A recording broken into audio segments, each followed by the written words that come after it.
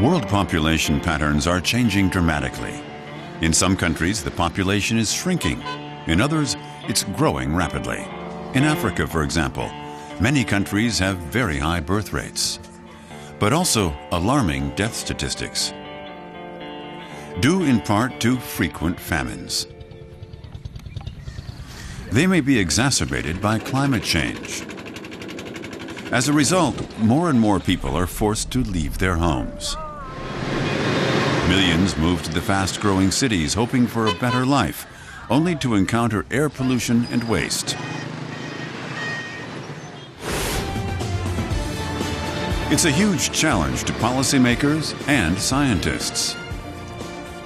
How can the megacities be made healthier and more livable? What are the best strategies for overcoming hunger? The situation is quite different in industrialized countries like Germany. Here, the population is shrinking. People have fewer children. So who will keep the economy going? Who will produce the goods that keep a society wealthy? And who will care for the elderly, who are living longer thanks to medical advances? More innovation is called for